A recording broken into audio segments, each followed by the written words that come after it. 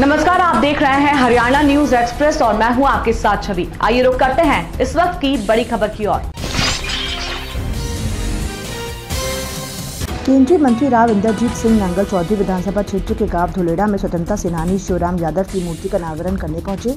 मूर्ति अनावरण कार्यक्रम में सामाजिक न्याय एवं अधिकारिता मंत्री ओम प्रकाश यादव और आरती राव भी मौजूद रहीं। गांव में पहुंचने पर आया बब्बर शेर आया किनारों से पंडाल गूंज उठा। गांव के युवाओं ने गांव की तरफ से फूल माला पहनाकर उनका गांव में पहुंचने पर अभिनंदन किया। केंद्रीय मंत्री राव इंद्रजीत सिंह ने कहा कि स्वतंत्रता सेनानियों और शहीदों की बदौलत हम सुरक्षित हैं।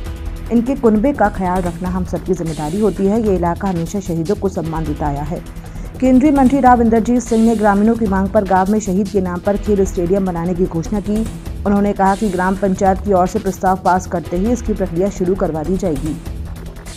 उन्होंने कहा कि प्रधानमंत्री नरेंद्र मोदी के नेतृत्व में सैनिकों का मान सम्मान बढ़ा है और उसे ताकत मिली है। ये इलाका फौजियों का इलाका है, ऐसे में यहाँ के नागरिक सरकार के आभारी हैं। उन्होंने कहा कि उनका प्रयास है कि अगला सैनिक स्कूल मातन हेल में खुला जाए। इसके लिए वे लगातार प्रयासरत हैं। पूर्व मुख्यमंत्री भूपेंद्र सिंह हुड्डा पर निशाना साधते हुए राव ने कहा कि पहले जो भी सीएम होते थे वे अपने इलाके के विकास तक ही सीमित रहते थे। ये पहली सरकार है जिसने दक्षिणी हरियाणा की सुध ली है। नेशनल हाईवे का हाल बिछाने से यहाँ की तस्वीर बदली है। ये प्रधानमंत्री की दूरदर्शी सोच का नतीजा है। जहां नेशनल हाईवे बनते हैं वहीं पर उद्योग लगते हैं और इलाके का विकास होता है। केंद्रीय मंत्री ने कहा कि उद्योगों में स्थानीय युवकों को नौकरी मिले, इसके लिए सरकार ने लोकल युवाओं के लिए 75% आरक्षण की व्यवस्था की है। ये उद्योगपतियों की जिम्मेदारी बनती है कि जहाँ की जमीन ली है वहाँ के युवाओं को नौकरी दें। सरकार ने इसके पुख्ता प्रबंध किए हैं। उन्होंने कहा कि दक्षिणी हरियाणा में डेडिकेटेड फ्रेट कॉरिडोर बनकर तैयार हो चुका है। राव ने कहा कि केंद्र सरकार ने चिकित्सा के क्षेत्र में भी बड़ा कार्य किया है। रेवाड़ी के माजरा गांव में एम्स खुलना इस बात का प्रमाण है। वहीं राव इंद्रजीत सिंह ने अपनी बेटी आरती राव का चुनाव लड़ने की चर्चाओं पर पूर्ण विराम लगाते हुए कहा कि आरती राव जनता के आशीर्वाद से चुनाव लड़ेगी। वो चुनाव कहां से लड़ेगी ये जनता तय करेगी। नांगल चौधरी से हमारे संवाददाता गुलशन कुमार की रिपोर्ट। स्वतंत्रता सेनानी शौताज से बुजुर्ग थे, 97 उम्र फादर थे गुजरे, लेकिन आज़ाद हिंद फौज के सिपाही थे।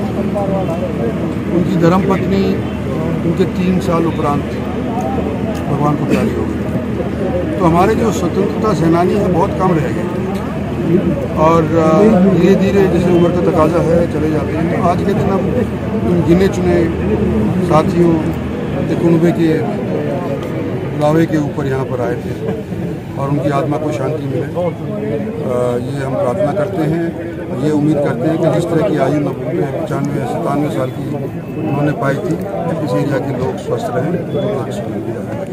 और मैं गया भी हूँ, धरने पे भी गया हूँ, गाँव के अंदर भी गया हूँ, उसके उपरांत भी गया हूँ। उसके बाद लोग भी मेरे से मिले हैं। ही रेजिमेंट की एक जेन्युइन डिमांड है। ये इस वक्त तूल पकड़ी हुई है, लेकिन ये आज से नहीं है, ये कई सालों से चल रही है। तो सरकार का जो फैसला हुआ कि आज़ादी के बाद कोई और हम नई रेजिमेंट नहीं बनाएंगे, वही जवाब हमारे को बार बार आता रहा। मैंने कई बार चिट्ठी लिखी है, जब मैं खुद डिफेंस में था जब की बात है। उसके बाद अरुण जेटली बने, जब मैं उनसे कहा, राजनाथ सिंह बने, उनसे कहा, निर्मला सीतारमण बनी, उनसे कहा। इसमें सब जगह बात हो रही है, पर यह है कि देर बेशक हो रही है, अंधेर अभी तक नहीं है।